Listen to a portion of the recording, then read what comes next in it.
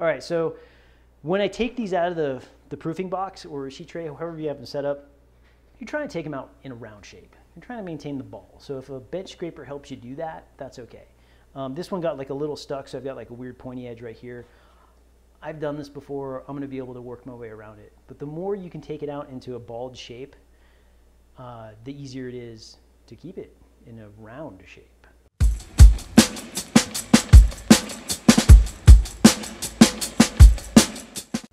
So here we go. We're going to just kind of press out my crust a little bit. I'm going to take the belly, push the belly down, push it out to the sides, and you're going to see like this has been tempering now for a little bit because the first pizza took 10 minutes and the second pizza took 10 minutes, but I've been doing this for 35 minutes, I guess. So this dough is going to be a little bit more slack, a little bit more cooperative. So it should shape a lot faster. I've got, you know, a decent amount of flour on the dough so it's not sticky. We are not trying to maintain any sticky sides like we did when we were balling the dough, like you'll see in like the sourdough round or sandwich bread or oval videos. Flour is your friend. All right, so I'm getting some length through the edges, through the sides. And this guy feels pretty good. He feels pretty consistent. Very cooperative now. And I'm going to go for the middle. And remember, where are my knuckles? There on the, there's a bulldog between my legs. Yeah, you're a bulldog. We're going to use our knuckles to kind of pull the dough apart, to stretch it. And this is my ugly side facing up right now. My knuckles are in contact with the smooth side of the dough ball. And this dough is still pretty cool. It's not warm yet. It's cold to the touch. I'm just kind of going in a circle, pulling it apart. Pointy fingers are bad here. You want to really, you know, put your hand in this kind of shape under here. Keep your fingernails pointed down so you're not stabbing the dough.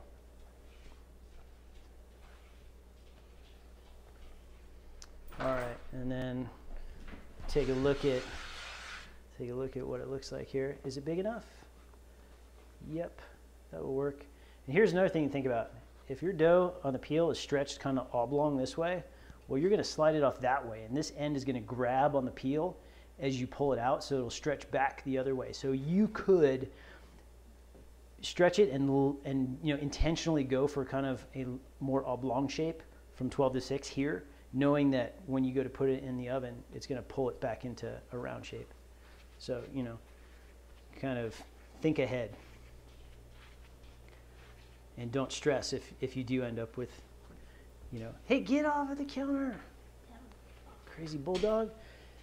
Give her pepperoni one time, and then like every time you make pizza, she needs pepperoni. All right, so remember, we're rubbing the flour into the grain of the board because we want it to slide off nice. I'm going 3 spoonfuls of sauce. And then, you know, you decide like how big do you want your crust, because wherever you put sauce, you've got to get cheese just past it.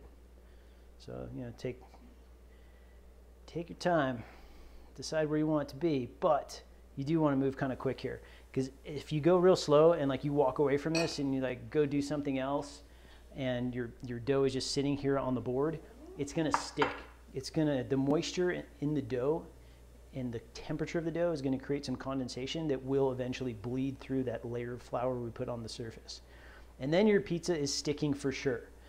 So as soon as this guy lands, as soon as your disc is on the peel, sauce toppings in the oven. Don't make it wait longer than it has to. Like this is, you know, your priority right now.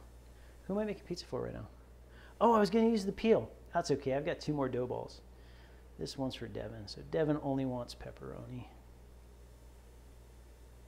I'm not saying like it's like a race to get it, you know, sauced and toppings, but you know, stay on task. Don't walk away from it. Okay, so it shakes, it's loose, it's going to slide off no problem.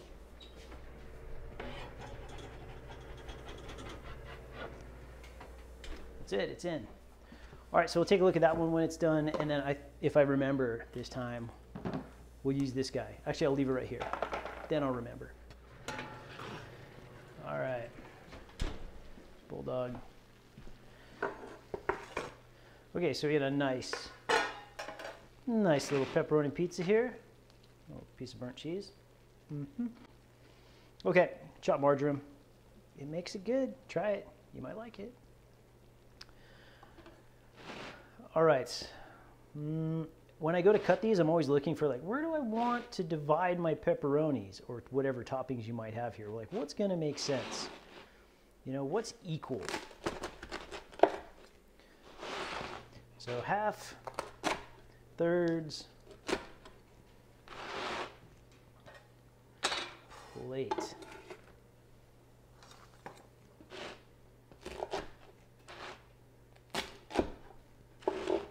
So easy.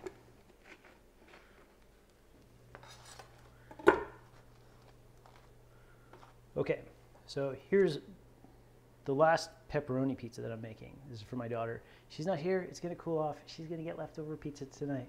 Sorry. But that's a pretty one. Maybe I'll overlay a picture of that one in here. Okay, so get this out of here because we're not using it now.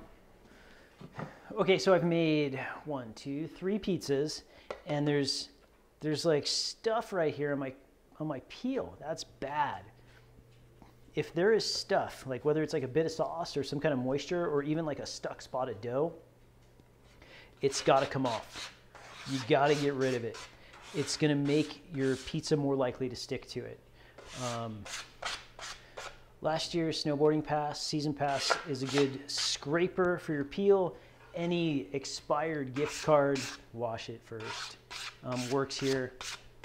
But we want to make sure that this work surface is gonna slide a pizza off of it.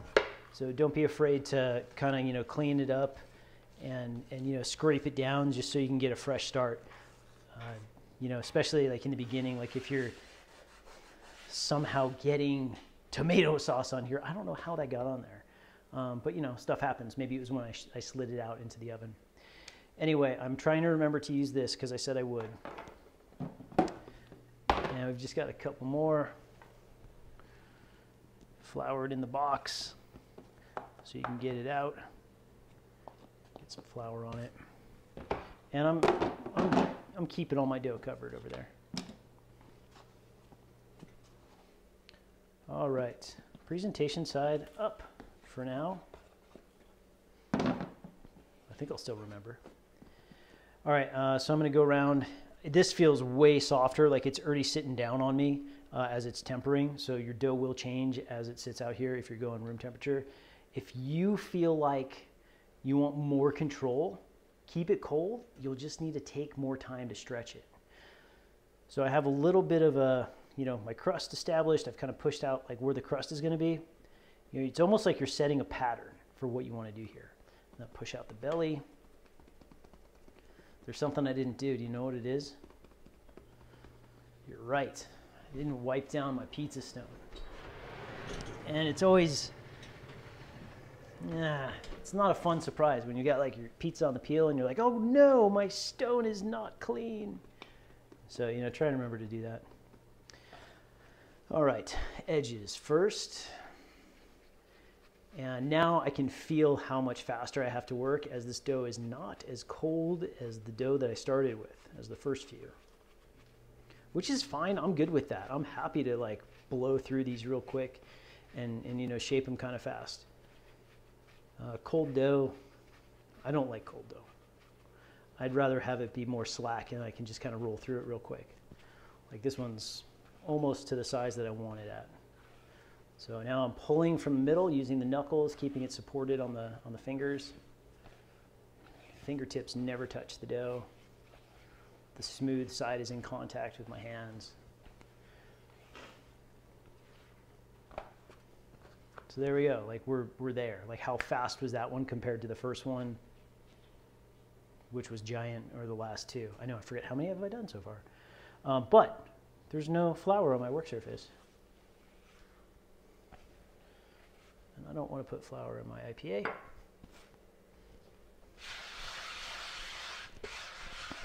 And this is like one of those projects where you're going to get flour on your floor. It's just part of the deal. So just kind of go with it.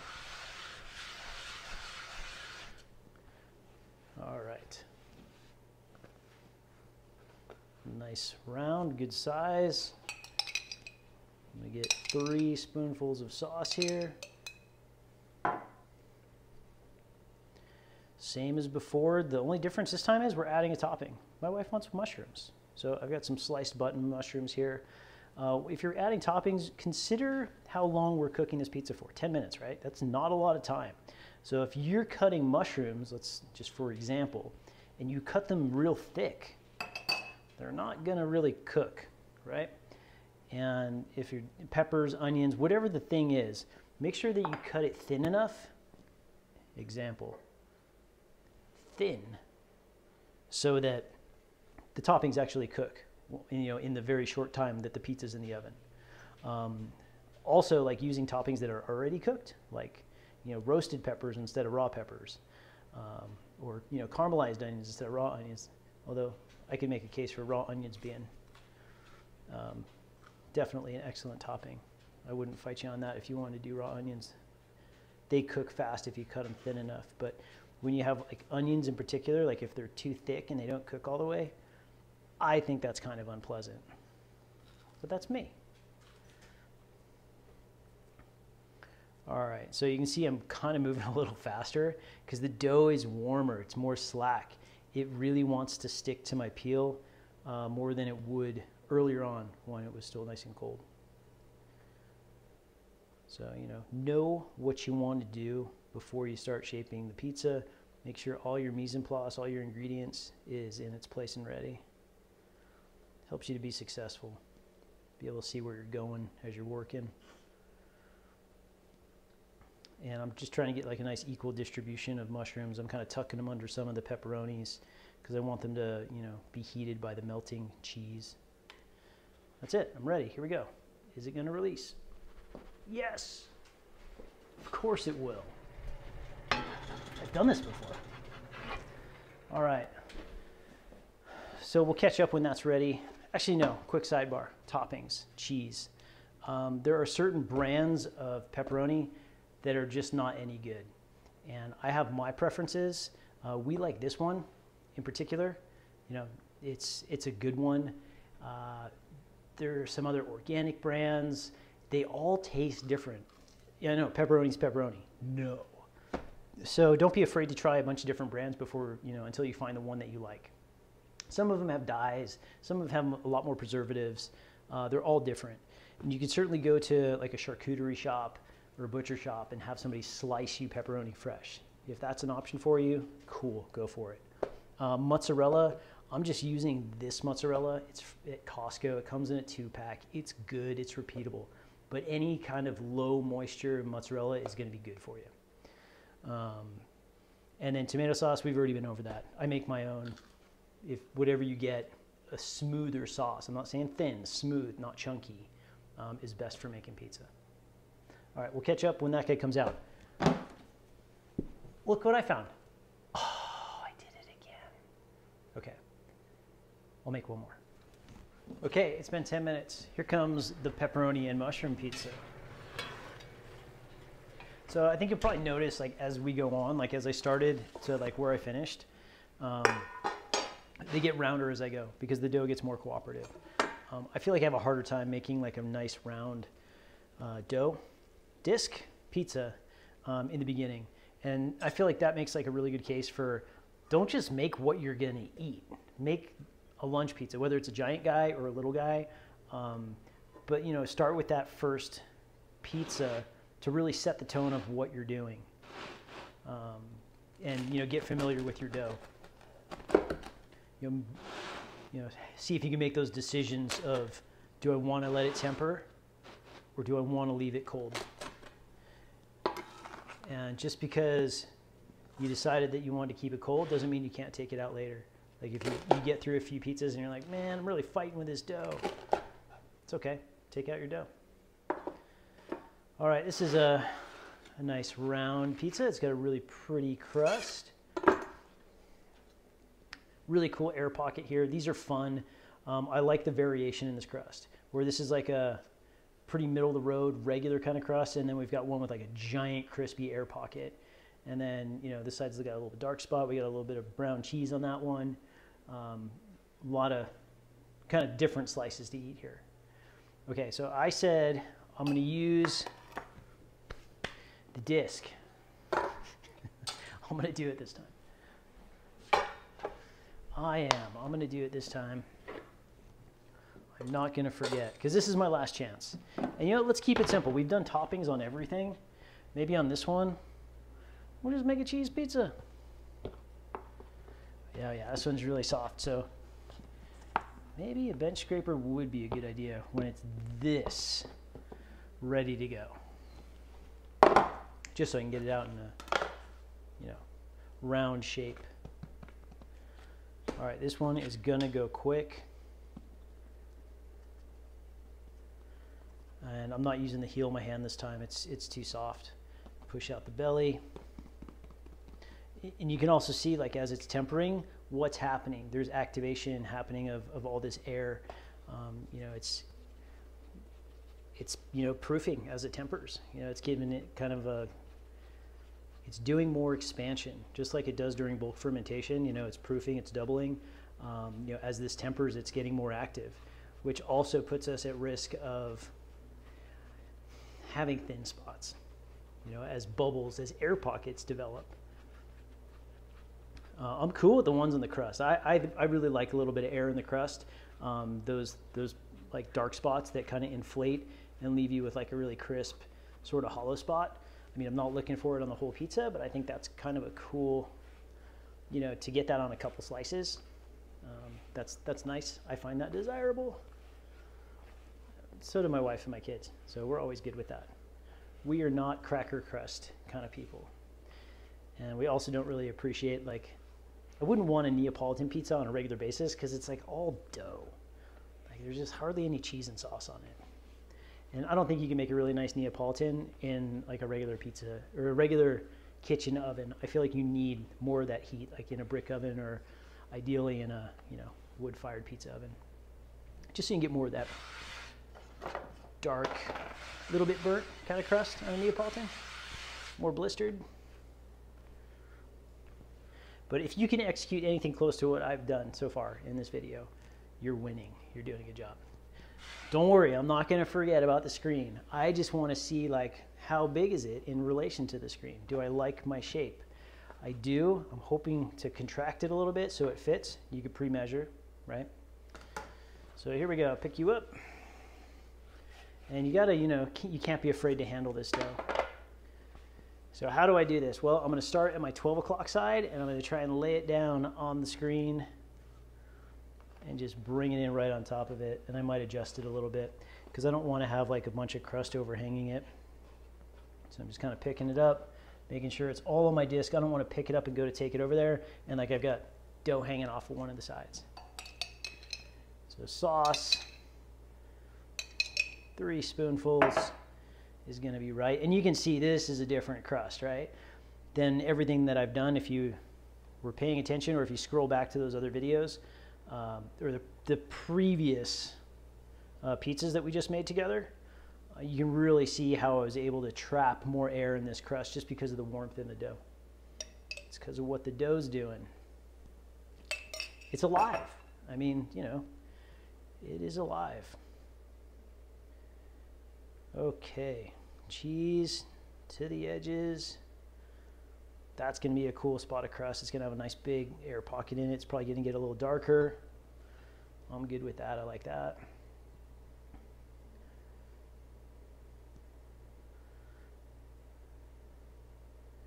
And even though like I am directly on the screen, I still want to be kind of quick about what I'm doing because the dough is trying to settle through the screen. And I don't want that to happen because I don't want it to eventually be completely stuck to the screen, right?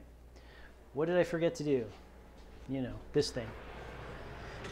But it's okay because I'm not like shaking it around on the peel. So it's going I just put it right in the center of the stone. It's going to cook for 10 minutes.